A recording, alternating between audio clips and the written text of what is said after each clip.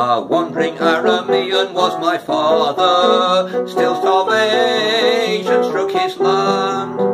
So he went down to Egypt and he lived there, and was blessed by God's mighty hand.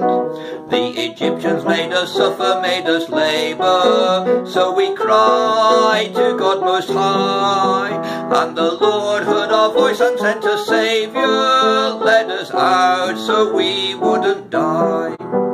So I bring to the Lord these the first fruits of the land, and I worship the Lord with my outstretched hand. I exalt you, O Lord, take these gifts that I bring, as I praise you, O Lord, for these good, good things.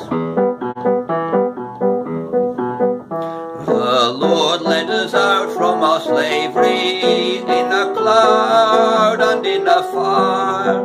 We walked on dry land through the Red Sea, but Pharaoh was trapped in the mire. With power and might, signs and wonders, for the years we walked the sand. And we ate quail and manna which he gave us, till the milk and honey of this land. So I bring to the Lord these the first fruits of the land, and I worship the Lord with my outstretched hand. I exalt you, O Lord, take these gifts that I bring, as I praise you, O Lord, for these good, good things. Now Jesus is my rock and my salvation, by his death I am set free. He transferred me into his holy nation, I am his and he cares for me.